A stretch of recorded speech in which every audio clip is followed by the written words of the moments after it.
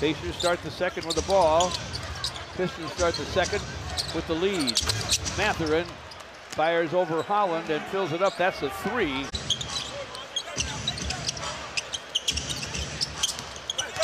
Final drive. In 2001, I believe it was. Got him heading in a winning direction, a winning track, and they were able to just take it from there all the way to a championship. Great anticipation. Mathurin down the lane, lays it up short. Out of bounds, off Siakam. Gives it up to Benedict Mathurin. Mathurin stops and fires. It's off iron, and Pistons by 5. Pacers with the basketball, just under 10 minutes left. McConnell turns the corner, gets to the basket for another score. Didn't anticipate him taking over like this. Pistons by 4 now.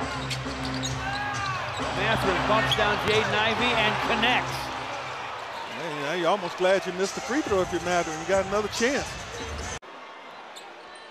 Foul was on Malik Beasley.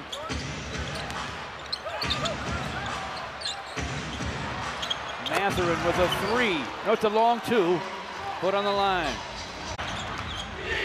Tyrese Halliburton to Siakam on the wing, and Mathurin connects for 3. Man, that's a cold-blooded 3 right there.